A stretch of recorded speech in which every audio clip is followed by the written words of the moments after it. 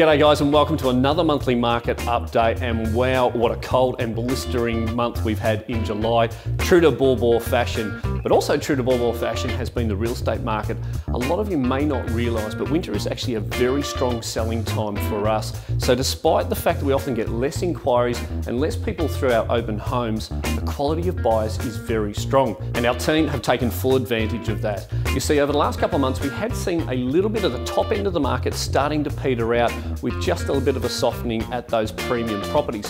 However, July has had some terrific results. Number 44 Warragul Drouin sold with multiple bids on the property at 1.175. That was an incredible home on an acre, lifestyle property, almost resort style living, so it was a terrific result.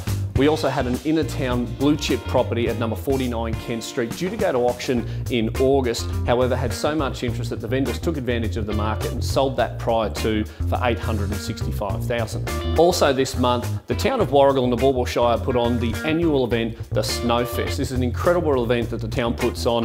It brought thousands of people into the town to celebrate the winter festivities. Just want to send out a big congratulations to both the area, but also the organisers of this event. It was a lot of fun, and it was terrific to see the community get behind this annual event once again. Well guys, the days are starting to get a little bit longer, so that means spring is well and truly on its way. As an estate agent, that makes us very excited for the selling season that is spring. Until then, thank you for tuning in, and we'll see you next time.